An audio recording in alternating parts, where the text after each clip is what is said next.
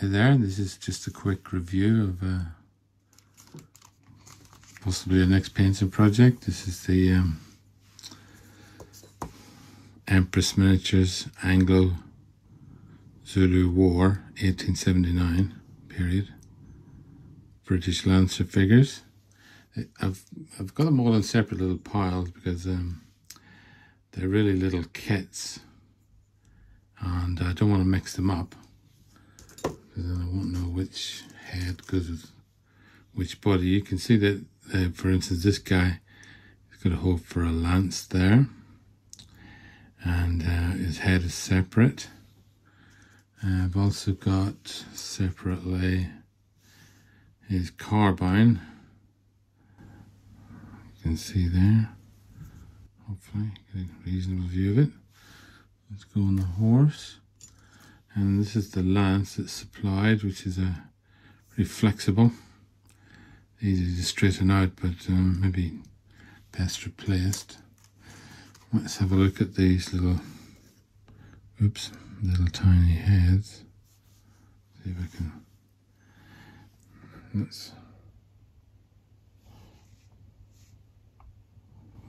Okay, it's one. These are just Lancer troopers.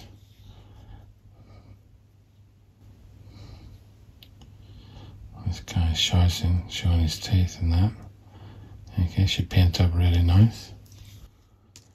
Now, I should say the only let's go zoom back out again. I don't particularly like this horse. This is my only little criticism of these figures. Just the pose of the neck. It just looks a bit artificial.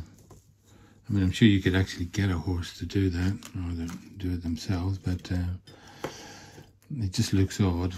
And the next packet is some more Lancers. You've got the horses, they're moving anyway, they're not just standing. Okay, different horses. Same sort of lances. You've got this guy with a couched lance there. And this guy with a different set of equipment and so on the back. Let's compare them.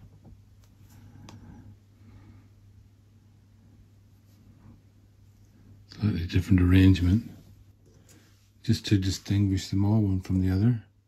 We might as well have a look at the faces on these guys as well. Get it into get it around the right way. It's a bearded fella. That one. And then this one. Mustachioed. Okay, so different.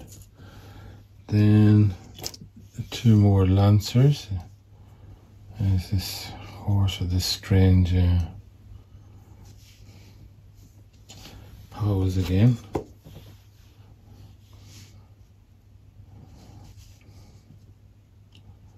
There's another horse. I'm just looking for any flash or mold lines or anything. There is a bit on here, you can see there. It's just where the metal's poured. It does look a bit. These figures don't usually require any cleanup. Okay, so what have we got here?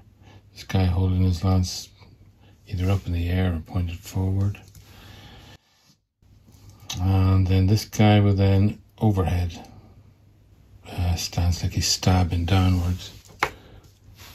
And that pack's got the same bendable, rebendable lances. Let's have a look at their faces. Okay, mustachio, maybe looks a bit like the previous one we looked at. And bearded fellow, this time with his mouth open, I think. Let me just check. This was the previous pack. That's the mustachio guy. Don't want to drop any of these on the floor. Yeah, they're different. Both got beards, but one guy's got his mouth open, shouting, and the other one hasn't. don't know if it would really matter if we mixed them up. Okay, then the last pack is, let's put that back to normal. These two horses charging by the look of it.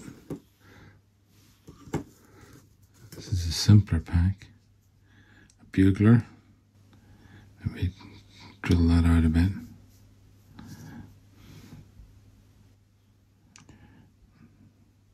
Looks like a bit of flash on his foot there. Well, if it's not too late, it's gone. Gone over there. Let's get a close up of this guy.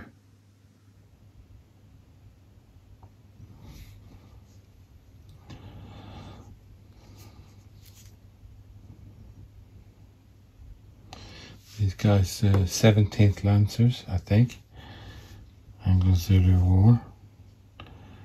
This is the officer. And he's ready to strike somebody down or lead the charge.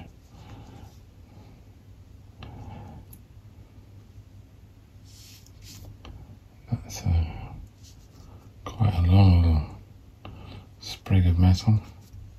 A little tiny bit of clean up there, a little bit of flash on there. Or is it? Oh, it's another little spigot.